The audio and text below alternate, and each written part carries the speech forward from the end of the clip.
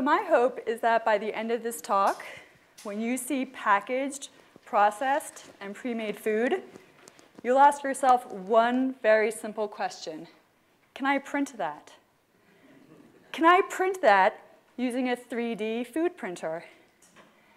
Now, some of you might not know what a 3D food printer is, let alone a 3D printer. That's okay. Up until a year and a half, 2 years ago, I had no idea either. I found out about 3D printing when my husband came home from work and told me that he now has a 3D printer in the office. I had no idea what he was talking about. So I asked him to explain.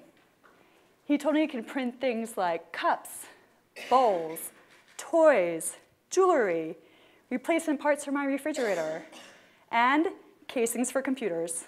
That's why his company bought it. Okay. But I didn't get it. It took me a long time to wrap my head around how did a printer print a three-dimensional object? So for those of you that may be having the same issue, let me give you a very brief, simple description of the concept of 3D printing. So visualize a regular printer that prints ink on a sheet of paper, such as this. Hello. Hello. Hello. Now imagine that piece of paper got stuck in your printer, and it kept printing hello over and over and over again until you end up with something like this. It's hello with height. So I did not print this with normal ink, obviously, but I did print it in a 3D printer that uses plastic as the ink. And it kept printing layer after layer after layer, building up until we got this three-dimensional object. Got it? Great. By the way, this piece took over 100 layers of plastic, 7 hours to print. 3D food printing is faster. So about a year ago, my husband, again, introduced me to a company that makes 3D printers, but with a twist. Rather than using plastic as the ink, as many 3D printers do, this company used food. Food. My first reaction to this was not so positive. Let me explain. So I consider myself to be a healthy eater, but this company did two things with food that didn't match with my view. One, they only printed foods on the sweet side of the market: chocolate, sugar, cakes, tarts, cookies, sweet things. Secondly, the only way you can print these sweet things was by using their pre-filled food capsules. When I heard that, I got images of additives and preservatives, processed food, not healthy. So sweet side of the food market, processed food, my healthy eating habits, opposite side of the spectrum. So I questioned it. Why couldn't 3D food printers print sweet and savory foods? Why couldn't 3D food printers print snacks and meals? And perhaps most importantly, why couldn't 3D food printers use real, fresh, wholesome, healthy ingredients and not force people to always use a pre-filled food capsule? The company ended up changing to my way of thinking, so I ended up joining, because with this way of thinking, I really do believe that 3D food printers can help us eat healthier. Now, we might disagree on what is healthy. You might have disagreements on what creates a healthy diet. But I think that we know that with the overabundance of processed food in the supermarket, we rely on a lot of packaged food, a lot of pre-made food. That's not healthy. So look at how manufacturers make this food. So they make it in big manufacturing plants. And actually, they use quite a bit of the 3D printing technology processing that food. So some of you are already eating 3D printed food. It's just coming out of a bigger food factory. Now imagine that food factory shrunk down to the size of a box that sits on your counter. That's a 3D food printer. That's a mini manufacturing plant in your kitchen. So imagine now, rather than buying this prepackaged food that we become accustomed to, you print it. You print it using healthy, fresh ingredients. You make it healthier than that packaged version. You make it faster than you could doing it by hand or with any other kitchen appliance. And you have fun at the same time. So let me show you. So this is me sitting next to a 3D food printer. The reason why I'm showing you this photo is so you can see the size of the 3D food printer. It's the size of a microwave. So the food goes in the top, prints on the bottom. So what kind of food does a 3D food printer print? Lettuce? Salad? Steak? No. With our idea, the idea is not to take chemicals or other forms of food substitutes or other foods to create foods that really exist. Our idea is to use these fresh, natural, wholesome foods to help us make snacks and meals. So why would you want to 3D print food? Where's the pain point? Where's the pain point in the kitchen that's helping, that 3D food printing can help with? Can it help you make a vegetable stew? No. You don't need 3D food printing for that. That's a one-pot meal. But think about your favorite packaged foods that may require shaping, or if you were going to make it by hand, a lot of repetitive tasks, such as forming breadsticks, shaping pretzels. Think about food that has layers, like our layered hello, or that require assembly, such as ravioli. Ravioli is a really good example for people to understand how 3D food printing can help us. So how many of you have made homemade ravioli at home? Not too many, despite all the pasta makers on the market. And I'll tell you why. It's a pain. Now, the pain point is not making the dough necessarily or making the filling. The pain point, the time-consuming part, the repetitive work is forming that ravioli, getting a thin layer of dough, adding your layer of filling, getting another thin layer of dough on top of that, and cutting it to size. But think about that. We're talking about layers. Look at our layered hello. And we're doing individual layers. So let's print it. OK, so this is printing the base layer, adding the filling right there, and printing another layer. I sped this up for purposes of the presentation, but you're looking at 1 minute and 30 seconds per ravioli. It's printing individual ravioli. It's using fresh, wholesome food. When it's done printing, you simply have to cook it like you would any other ravioli. You either boil it, or in this case, we actually put it in the oven for a modern twist and baked it. But you may have noticed from the briefness of it that it was actually brown. Well, why is it brown? It's brown because we chose to use whole wheat flour. So we used whole wheat flour to make the dough. For the filling, it was a pumpkin, basil, mushroom, and spices. It was all fresh food. It was delicious. It was freshly made ravioli. We sprinkled some cheese and olive oil on top and served it with the sauce.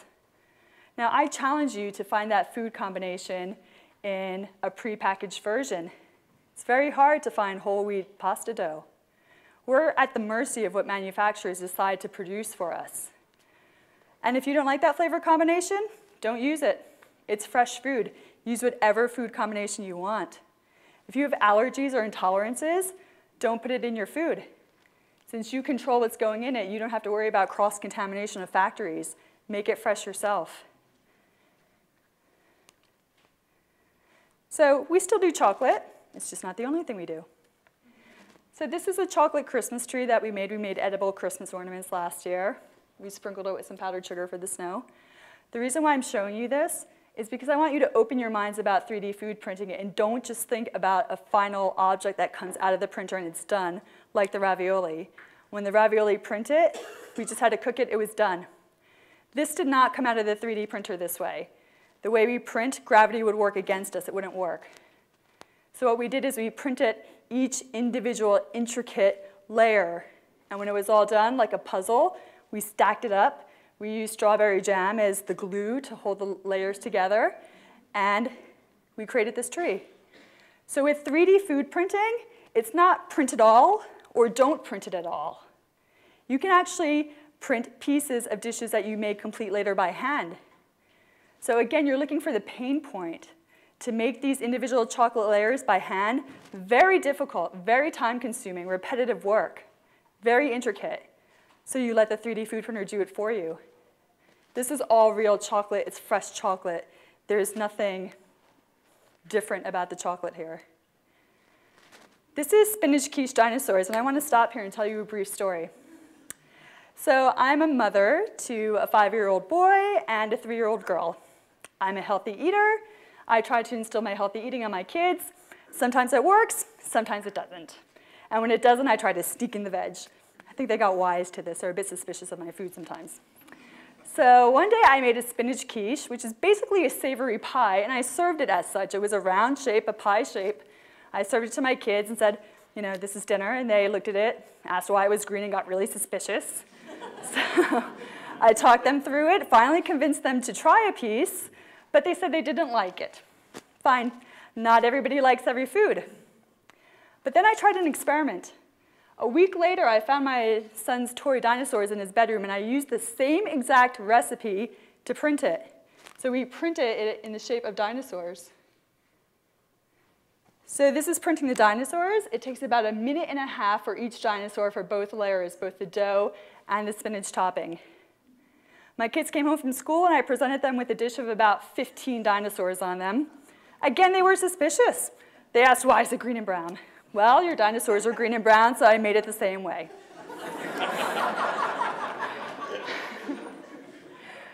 So actually, I don't know if you can see very well, but there's actually a brown stripe down the dinosaur's back, which is very accurate to the toy dinosaurs. People have asked me how I did that. I only printed 2 layers, a dough and a green topping. Here's the secret.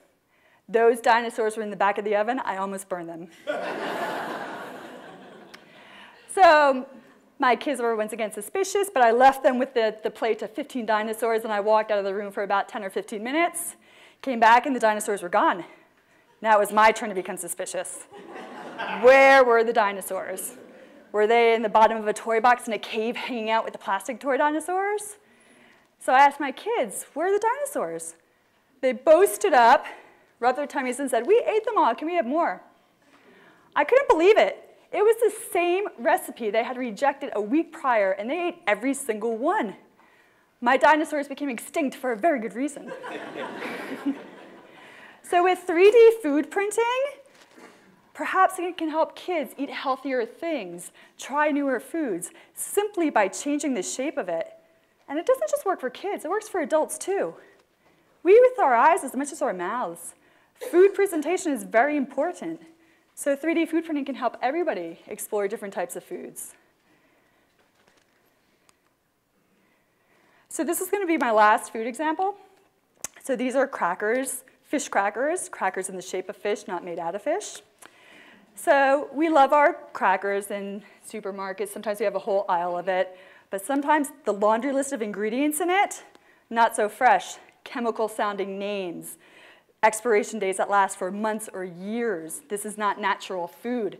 It's not natural ingredients. Sometimes the list of ingredients reads more like a chemical list rather than a list of fresh ingredients. And even if you're lucky enough to find a package of ingredients that you actually understand all of them, what you don't know is exactly how much of those ingredients are in the package. So things that we should be limiting in our diet, such as salt, oil, and sugar, probably too much in those packaged foods. So what's the pain point of printing crackers? It's not the dough recipe. That's easy. Really easy, mashed potatoes, olive oil, salt, seasonings. Anybody can make that. The pain point of making crackers is more of a 2-dimensional problem, not a 3-dimensional one. So with 3D food printing, think beyond 3D. Think 2D. The pain point is rolling out the dough really thin. If you were going to do it purely by hand, you're flouring your work surface. You're cutting your shapes. You're trying to peel those very thin shapes because we're making thin, crunchy crackers off of your floured board, trying not to rip the dough. Remember, it's thin. Trying not to ruin the shape that you did and putting it in the oven. So 3D print it. So these crackers took 20 seconds a piece to print. Printed them really thin. We achieved that really crunchy cracker, no pain. The 3D printer took away all the pain points of rolling out that dough and shaping the crackers. So What's the future of 3D food printing? Well, right now, you know it's science fact. It's not science fiction. We're already doing this. So I think you're going to see 3D food printers as a common kitchen appliance. I also think you're going to see a mashup of kitchen appliances functionality. So the food I showed you today, if it required cooking, we took it out of the 3D printer and we cooked it. But imagine a 3D food printer that cooks everything that you print. Everything that comes out is cooked. Your mini manufacturing plant has grown in functionality. So now perhaps your 3D food printer is going to replace your oven, replace your microwave. So with 3D food printing, I think it's going to follow the path of microwaves. When microwaves were first introduced to consumers in the 70s, people didn't understand it, they didn't get it. How did the food get hot but the walls of the microwave never did? Did it have radiation? Did it cause cancer? Why do I need a microwave oven? I have a perfectly good oven in my kitchen. Fast forward 30 years and 90% of US households have microwaves in them. I think you're going to see the same thing with 3D food printers, but on a much faster scale. We're a more tech-savvy market these days. We adapt technology a lot faster, and the technology advances a lot faster. So I see that 3D food printers in the future will print a much wider range of foods and a much wider range of food textures. So I really do think 3D food printers will be in everybody's households. So now if we can print more of our food, if we can print those fresh packages or fresh food that came in packages before, couldn't that even change the way food manufacturing industry works today? If I can print it, why do I need to buy it? And you know what? Food manufacturers know this. They're already looking into 3D printing to see how it's going to affect them. So let's print more of our food using fresh, real, wholesome ingredients. Let's make it healthy. Let's know exactly what we're eating. And let's get away from those packaged, pre-made foods. Eat less of it, much less of it. And that adds up to eating healthier. So now every time I walk through a supermarket and I see these packaged, processed, pre-made foods, I automatically ask myself, can I print that? Can I make a healthier version of that? And now that we're at the end of this talk, I hope that you start doing that as well. Ask yourself, can I print that? And I thought that was an idea worth sharing. Thank you.